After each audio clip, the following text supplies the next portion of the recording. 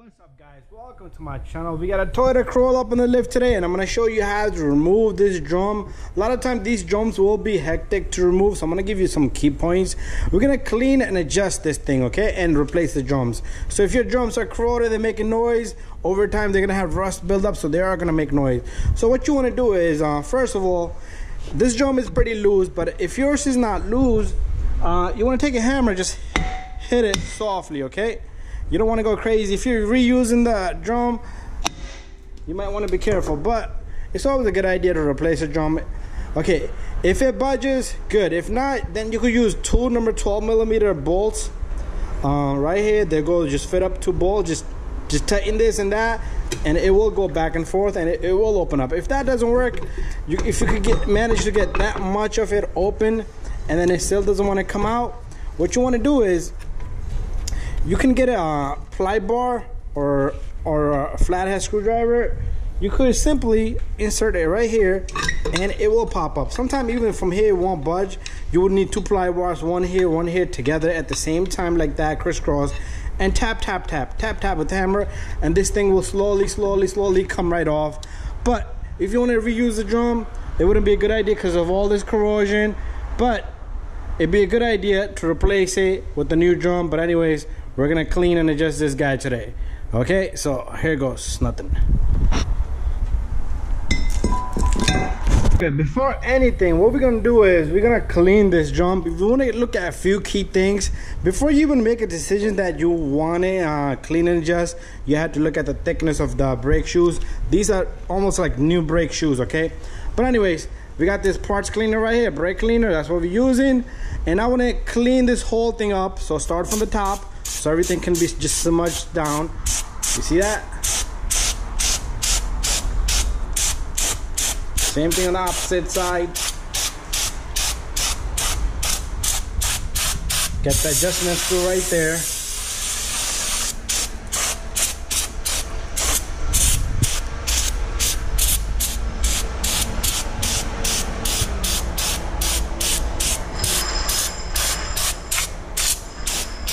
Bada bing, bada boom. Try to get the hub as well, and if you want to wire brush this, you can wire brush this guy. But what we're gonna do today is,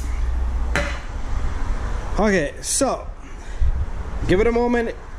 All this is gonna vapor really quick. It's gonna dry up as we speak. It's drying up, and what you want to do is you want to get something that you can lift this. I want to look at a few things. Okay, if this drum here is leaking, it's not good. If you lift this up, no fluid, good, put it right back in. If you see fluid in there, bad idea to keep going. So you might want to just service a new drum. No fluid. So let's put this back together. Okay, I'm not putting a hole in it. A lot of people say I use a sharp object. It's the best thing that I like to work with. So how you feel comfortable. Also, you want to push on this. You see how the drum, if this is moving back and forth, okay, I don't want to go crazy, but you see how it's going back and forth? That means it's working. Sometimes a piston inside this will get jammed up, and then this thing will not work like it's supposed to be. Okay, so next, what we want to do, what you want to look at is the thickness of these brake shoes. They're very thick. There's lettering here. If you cannot see the lettering, I could see 8-1N clearly here. Camera might not be able to see, but this is thick enough. Okay, we're not gonna change this, but if you need to change it, you can change it. But what we're gonna do is move on to the next point, which is gonna be we're gonna grease the little spot. So you want to grease at several points. You could remove this and do it, remove this and do it. The shoe will come forward. But in our case, what I want to do is, all you need to do is just lift it up a little bit, and you have a brush here. You're gonna see me do this. I mean, you're not gonna see me do this, but you should be able to do this by yourself. You know what? I'll show you 1 or 2 points, and then you can do the rest. Okay, so what I'm gonna do here is I'm gonna get my grease brush here ready. So you just lift up and just smudge a little of greasing right in back of it. That's how simple it is. If you remove these retainers, it'll be even easier to get to the rest of them. I hope you don't get grease on your shoes, and that's about it. Okay, so if you have a lot of rust over here, you might want to clean it off. I don't have it, I forgot that point. Just clean it all around, okay? Because as the drum turns, it'll make noises, okay? So what I want to do is I want to get greases on the rest. It's like 1, 2, 3 spot, 1, 2, 3 spot. Do not get any on the shoe or the drum. And what we're gonna do next is once I'm done with this, I am gonna wait for the new drums. Anyways, once I get the drums, we're gonna adjust this little guy. So we got our drums there, and we're gonna clean it. Okay, so you do need to clean the surface inside because they have oil on them. They lubricate them so they don't get rusted. So take your cleaner. I'm gonna have to get another camera turned off, but I was cleaning this guy. So make sure it's nice and clean, no oil, because you don't want the brakes to fail on you. And we'll do the same thing with the other one. But it's time for us to go and put the drum on, and we're gonna adjust it. So there's gonna be a few little things that you want to pay attention to. So your adjustment screw, all you need is a flathead screwdriver.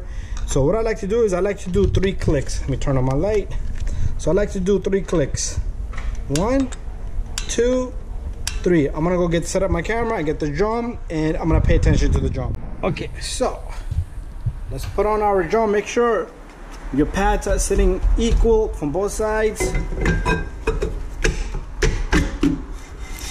2 free. Okay, let's take it right back off.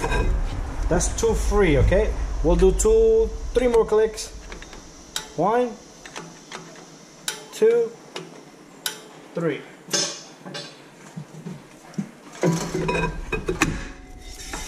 Two free, 2 free.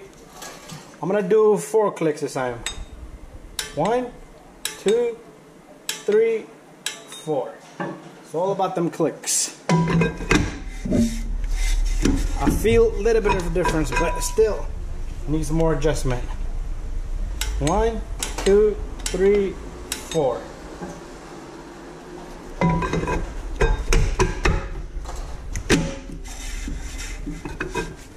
I'm gonna do more. We're gonna keep doing it till 1, 2, 3, 4. Until the drum actually stops with the revolutions.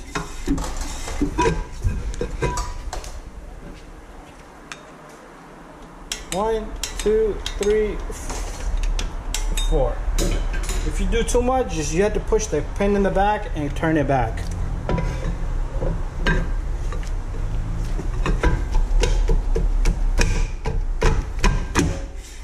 Okay, I like that. I might gonna do 2 more clicks. 1, 2. And I think I'm gonna just leave it here. I don't wanna go any further.